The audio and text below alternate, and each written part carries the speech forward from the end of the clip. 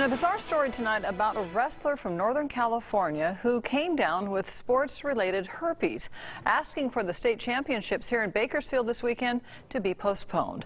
23 ABC's Laura Acevedo spoke to wrestlers and coaches in town about how they stay clean during these tournaments. Laura?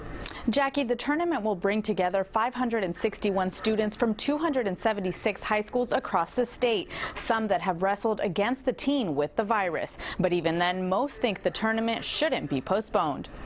Canceling the California Interscholastic Federation Wrestling Tournament in Bakersfield. That was the request by Blake Flovin after he says he got herpes from a wrestling mat. Either they need to be stopped from wrestling or the state tournament needs to be postponed.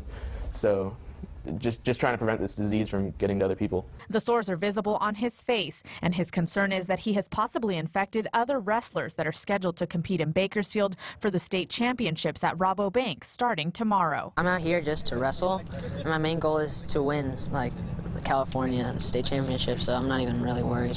But wrestlers in town for the big tournament aren't very concerned and say they take precautions before hitting the mat. Wrestlers, they know to stay clean, so right after they got a shower, and I don't think it's a big concern. Coaches say they've talked to their wrestlers about the case, but have also taught them how to avoid contracting the infection. Take a shower within an hour, have wipes at every tournament, right after your match or right after the tournament, wipe down. I've been coaching for 15, 20 years, and I've probably seen the disease that you're talking about maybe personally once. The CIF released a statement this afternoon saying that after a medical review of the situation, the tournament will go on as scheduled, saying, quote, the safety of their student athletes is paramount. It's an isolated incident. This is not an outbreak. This is not something that, and we can't trace it to any specific place. According to the CIF, during all tournaments, physicians do skin evaluations on every wrestler before the matches. Usually the refs groom check us beforehand, so they usually take care of all the skin diseases and kick people out if they have some. They look for any lesions, any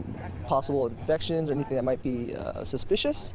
A doctor's there to check it out or clear the wrestler or not clear the wrestler. The CIF tournament gets started tomorrow at 9 a.m. at Rabobank Arena, and the finals are on Saturday. Live in the newsroom, Laura Acevedo, 23 ABC News.